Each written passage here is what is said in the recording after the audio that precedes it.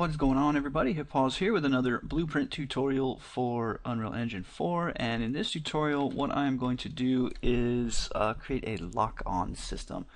Something that will basically make it so that you can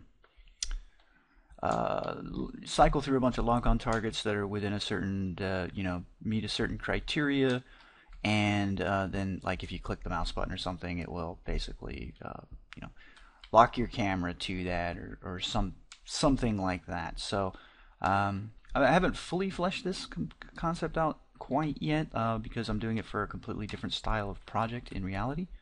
But I'm sure that you guys know how lock-on generally works. So what I want to do is basically I want to make it so that I can lock on to other characters so that, like if they're enemies or something, just assume they're AI. I'm not going to go, I don't have any AI. This project here has literally nothing in it but the thing I did for the last tutorial where I was showing the delta rotation, and we are going to use that in this. But there's no AI, there's nothing in here. I mean, you can see it's basically dead in the water. This is just something I'm going to use to do the tutorials on, so I don't, muck up my own stuff. So what I want to do is basically under character here, I want to make like a lock-on, something that I can see visually. So I'm going to do that first.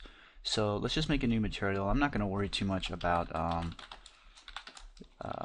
organization here too much. Okay, so I'm not going to use any textures. What I'm going to do is I'm actually going to use a sphere. I think it's sphere gradient. Let me preview that really quick. Okay, yeah, that's basically what I want here. So I need a color for this guy.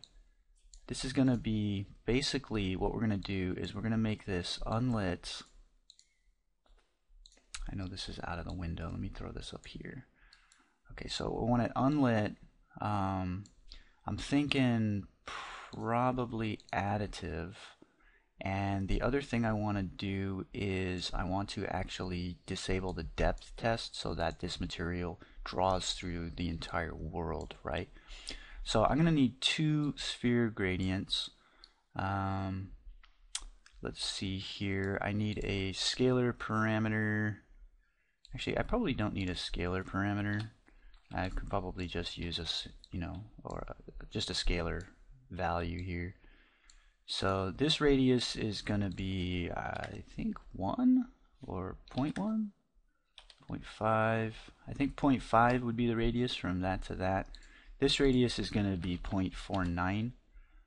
Okay, and what I'm going to do is subtract. So we'll just type subtract here. We're going to subtract this from that, and let's go ahead and preview that. Let's see if that's about what I want. I could throw a power here, throw a power here and throw that in there, and then the base exponent could be like 4 or 0.25. I think I gotta lower it. Let's go 0.5. So something like that, kind of get like a ring here. Okay, and then I'm going to multiply this by my, I always miss it. Wow, laggy. I'm going to multiply this by my color, and my color is going to be something like 10 in the red, and we'll throw that in emissive. So that should, go ahead and stop previewing that. That should get blooming. No, not yet, huh? Probably don't have that post-process effect actually active. There we go. So we'll go with something like that, like 50. Okay. Alright, so that's good enough. Lock-on reticule material is fine.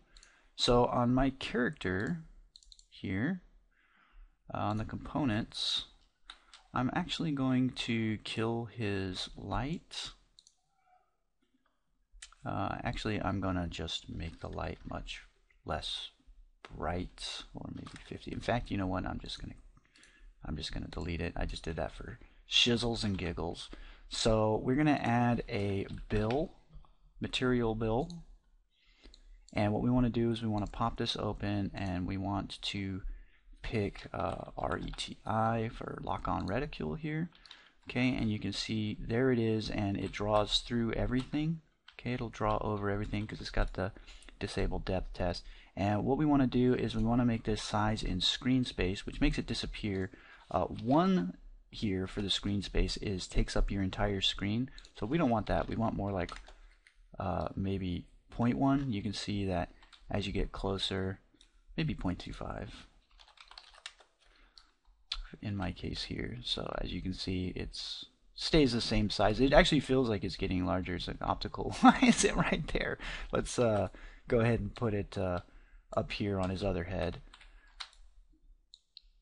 Let's get rid of the grid snap. We'll stick it like right there. I could attach it to his head bone or something like that. Yeah, there's no bones in that head. Alright, so that should be good. And then the last thing I want to do is I want to make that hidden in game, and we'll compile that. So that is now him. If I stick him out, you can see that that's how big it is, but as you get farther away, that's probably too big now that I look at it on the screen. So we'll fix that really quick, which would be actually here. So I think the 0.1 was actually a decent size. It just feels really puny right here. Let's hit G here. Oh, I guess those don't show up because I have it hidden. And then lastly, I want it to be a little bit thicker. So I'm going to go more like 0.4. That's 0.45, and then I'll probably lower this down to more like 15 or something. Alright, that should work. Make it a little bit thicker. You can, go into Photoshop or something and make a really nice one. You can animate it so that it spins, if you had a little crosshair or something, it spins, or some magical symbols or something like that. Or you could put something at his feet if you wanted to, make him start casting a decal. I mean, there's a million things you could do, but in this case I just want to keep it simple. So now what we're going to do is we're going to come here, and originally when I had done the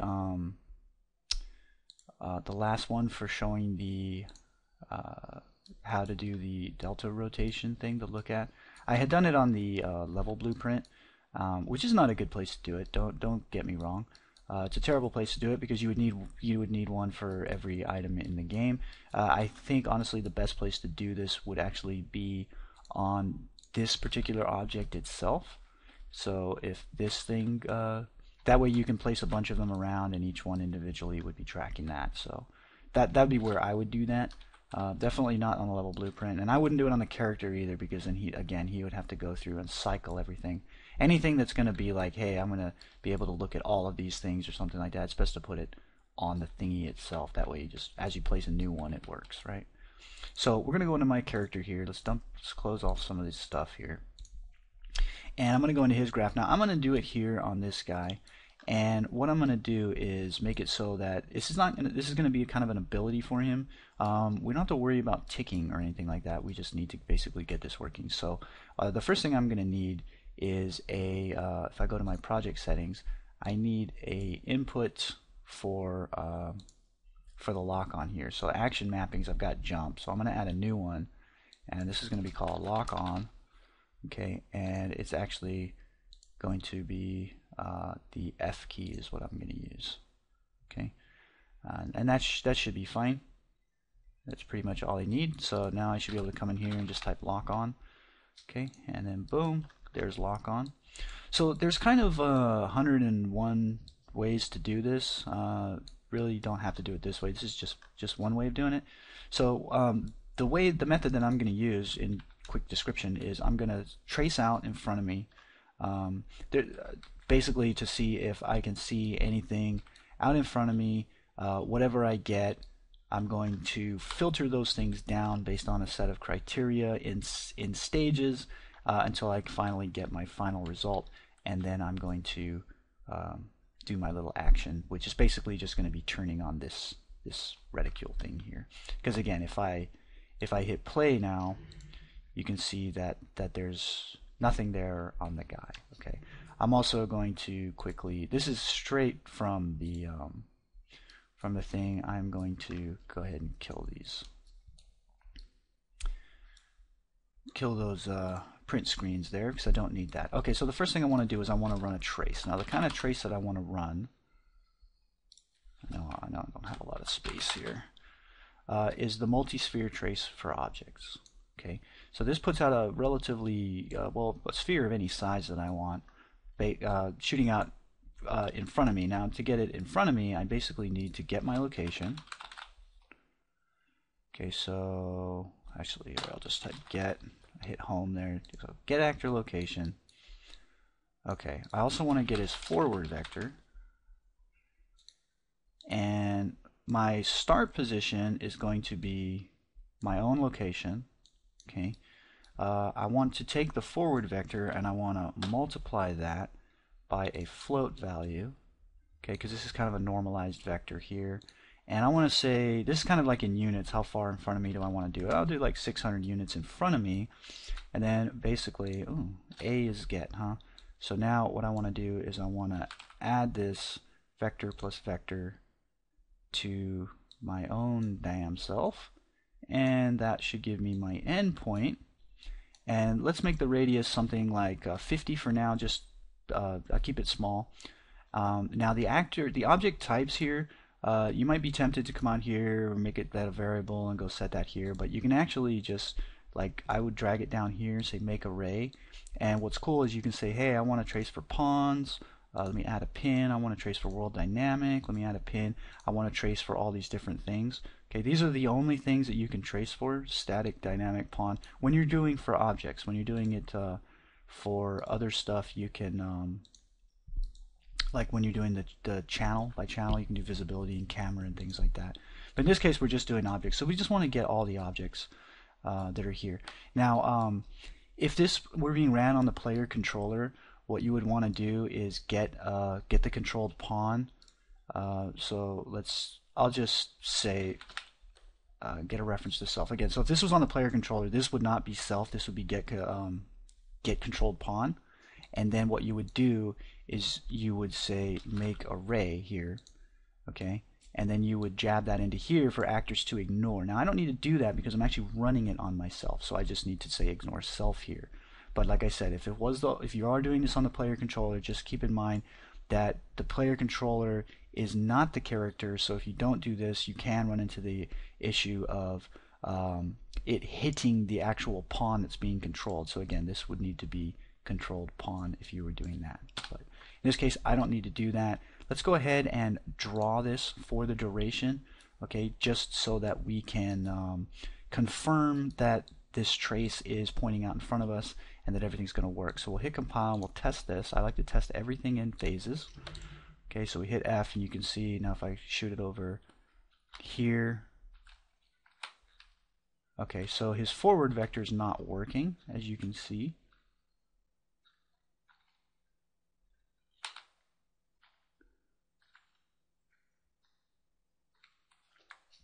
Okay, so I screwed that up.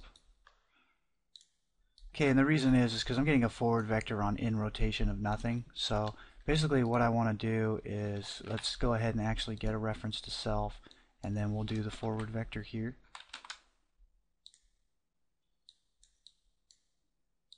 Okay, we'll stick that in there. We'll compile that.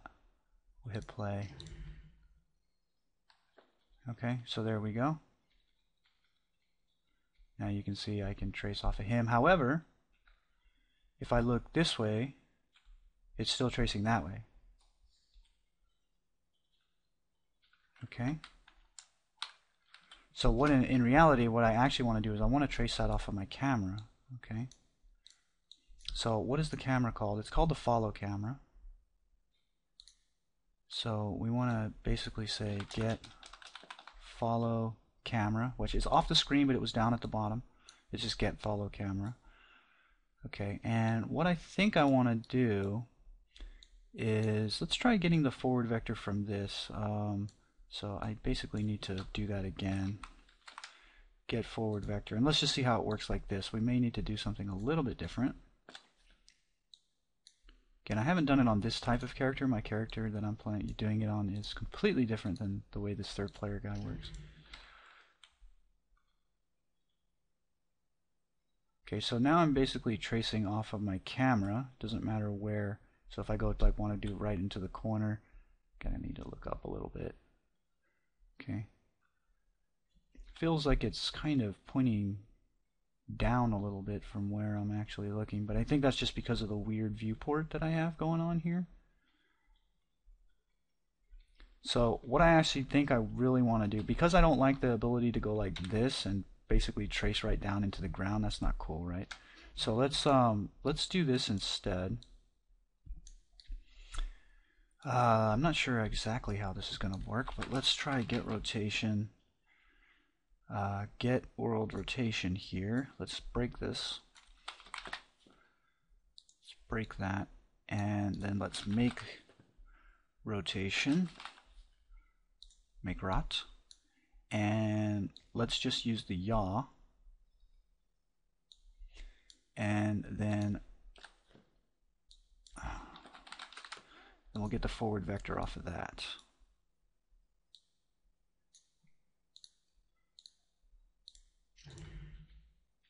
Okay, now it doesn't matter if I look up or down. Okay, it's gonna basically go from where I'm only looking here. Okay, so I think that's a little bit better. That feels better. So let's just hair bit of cleanup as we go. Try to stay organized here. I like to stack. You guys don't have to do that. I know a lot of people don't do this.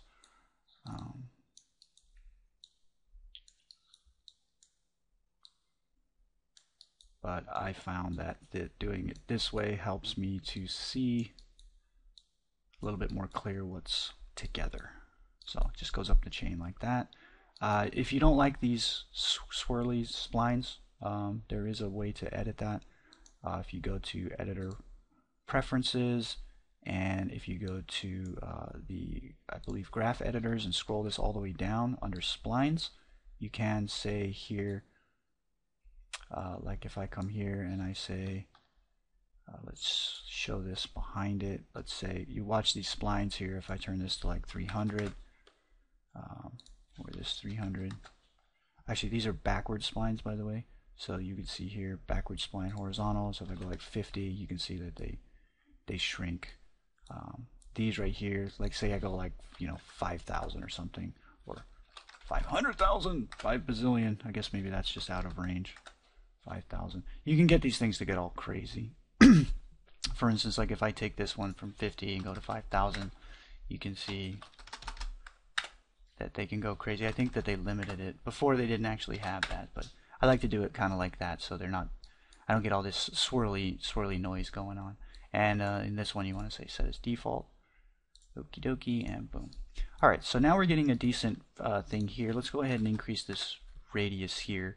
And I pretty much do not need to see this anymore because I know that it's working. Again, we are tracing for pawns. Actually, here, let me go ahead and show this again so we can confirm that it is in fact. Okay, it looks like it's hitting myself. It's hitting him though. I think. Kind of feels like it's hitting him, but then again, maybe it's not. Let me shrink the size again real quick. Let's try like 250. Yeah, that looks like it hit him. Yeah, it's hitting him. So everywhere you see that red box, basically it hits him. Shouldn't hit myself. Just trying to look for red boxes, turn the camera in all directions and keep spamming it. Yeah, no, we're not hitting ourselves anywhere, so okay, I think we're good. Alright, so now what we want to do is we need a couple of variables here. Alright, so I'm going to make a new variable, and what I need is a max LockOn range here, because I need to figure out how far away something is. Even though I am only tracing out so far, I still kind of like to have this because it is a good thing to just kind of keep in store. and we have to compile. I kind of don't like that you have to compile to set the default value, but I suppose that's okay.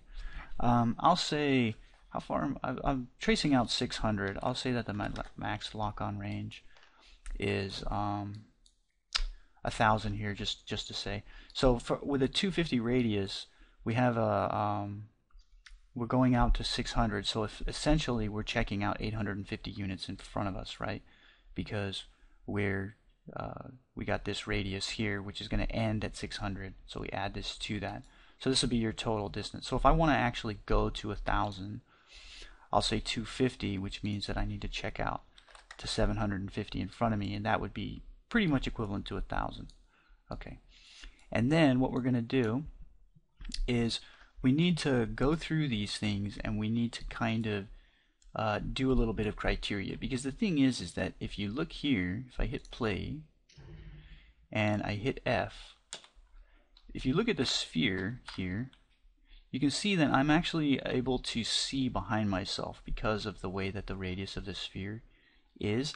Now one fix would be to, hey, let me start it out in front of myself, that radius. But then because this is a sphere, you can actually run into a little bit of trouble there.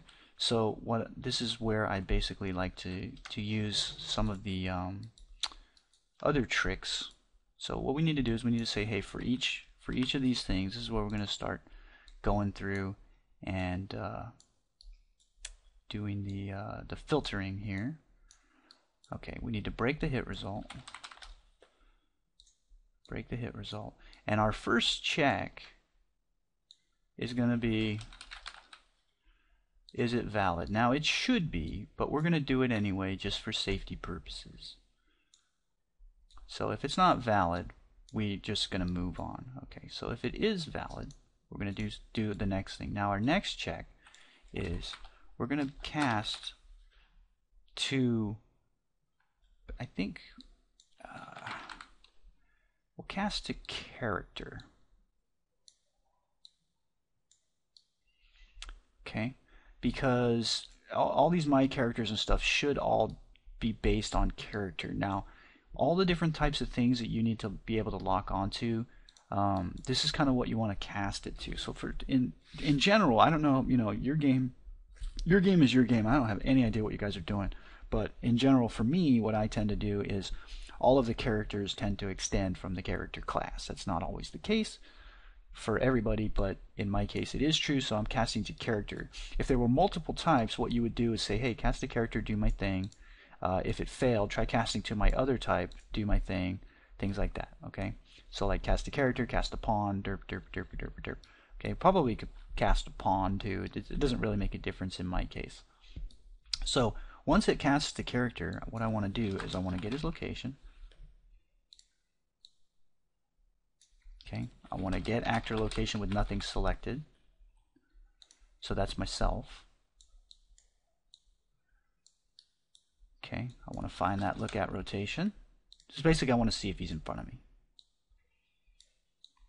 Okay, with nothing selected, I want to get actor rotation. Go ahead and delta this.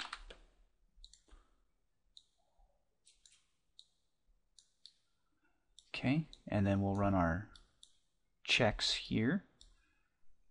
Now it should, kind of only pick up certain things, but we do want to have this kind of check anyway. I liked it. I like the check. So we're going to break the rot. This is basically doing the same thing that I had done in the other one. Okay, we want to get the ABS here, and we'll dupe that.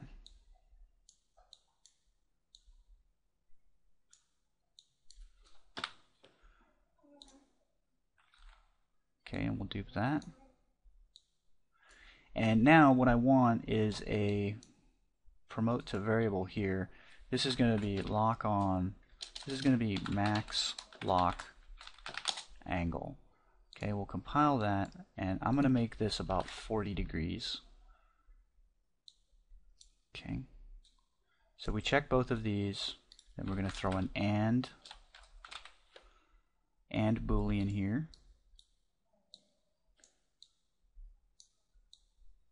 Okay, just hold B, click for a branch. the only part I don't like. You get this huge thing going across here. Okay, so if they're both less than that, then what we're going to do is we're going to now make a new variable here. This is going to be called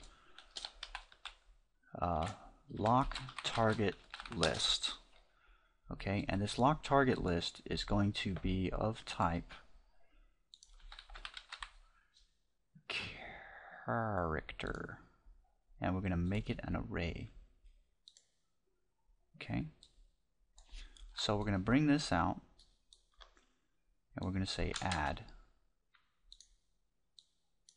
Okay, but before we do that, what we want to do is we want to see if we already have this.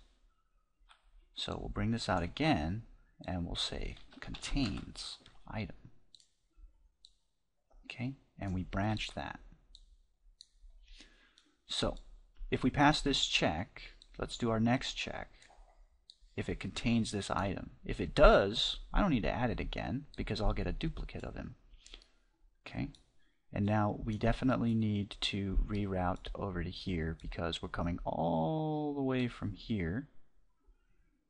So we just come to about right here and let go and type RER, and that gives you the reroute node. So we want character reference. That's actually got to be this guy. So actually what I'll do is let go right there. Reroute node, and we'll plug that in there. Oh, okay, so that became an actor reroute node, and then that's the only thing that can go in there. I don't like that, but oh well. Not going to be a complainer. Okay, so this will hook in now to there and there. Okay, so remember what we're checking is our hit actor, right? So this is everything. So we go through and we check all of these guys here. So if it contains it, we're going to add it. Okay, if we can actually, if it's within our view, we're going to check through and see. Okay, it's important to do this, I think. It's not entirely necessary because your trace works, but remember, we're not clearing the list every time. This is a little bit more complex than that because we're actually going through and we want to be able to cycle through all of our targets, right? So if you keep hitting F, it should cycle through all of the targets based on proximity to your character. Then you can do other checks too, based on which is the closest to the center of your screen. So that would start first, and then it would go out to the next one. So it would use both distance and the proximity to the middle of your screen to filter the order of how things go. But in this case, we're just gonna do it based on just a simple filter. It just kind of randomly spam through them based on distance, actually. Okay, so we've done our first check for getting all of them in our list. All right, and I think I might end it here. Let's after this here, let's just go ahead and confirm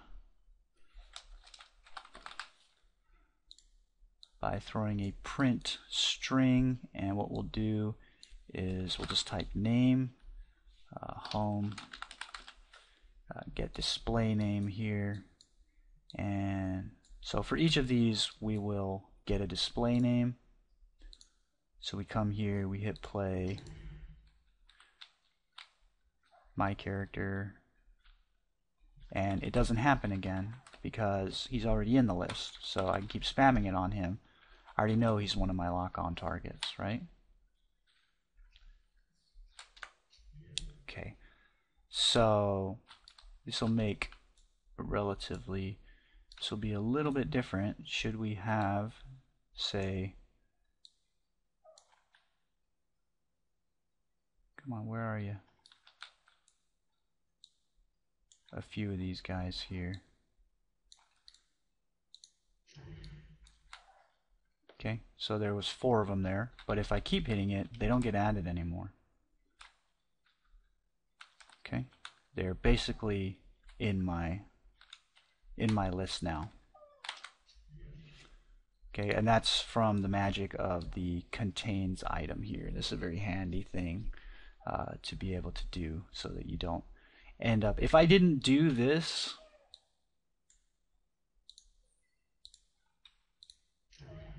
first time I've got 4, the next time I've got, I think I end up with, oh, it's still actually, did I do that right?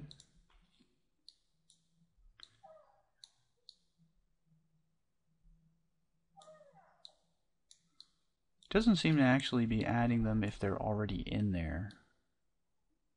That's interesting. That's interesting. I like that, but then again, I kind of don't. Because this should be straight up, hey, keep adding it. Like if I spam, this should. The normal array, it's like, hey, you know, add my strings. But in this case, yeah, it's only adding them the one time anyway. So I guess it does its own safety check, but I'm going to keep this in here anyway, because this would be the way I would program this in code. I would make sure that I'm not double adding. Okay. I could also print the length or something, but I'm going to go ahead and end this part here. So the first, like I said, the first thing that we're doing is we've got the action, we run a trace, 4 pawns. We should ignore ourselves. We may want to get a reference to self here and throw that in there anyway. We need to make an array. I do feel like every once in a while I'm pinging off myself, and I don't like that at all. Even though this is here, that's there, this doesn't make any sense, but it is pinging off myself. I've seen it once or twice.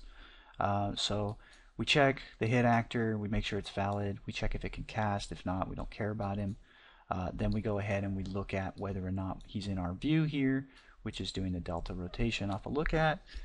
Then if that's true, we move forward. If it doesn't contain it, we add it, and then we print all the ones we added, which we don't need this shies anymore. So that's where we are at right now. We are officially just grabbing a list of everything that we saw. Okay, so I'll see you guys in the next part.